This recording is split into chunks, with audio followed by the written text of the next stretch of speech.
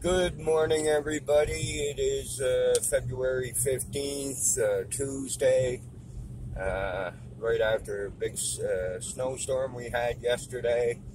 I'm just passing some plows and on my way to work here. Love this car in the snow in the winter. I'm on the highway here on the ice and the snow, and I'm doing 80 kilometers, which is fantastic. You can see there in the left-hand corner, we got a beautiful full moon this morning. Hopefully it's going to be a nice day. It's supposed to be sunny. I was listening to the CBC weather report this morning and checking my phone. And it looks like it's going to be a sunny day, but very cold, minus 20, 21 with the wind chill. It's going to be a cold night, supposed to get mild by Thursday.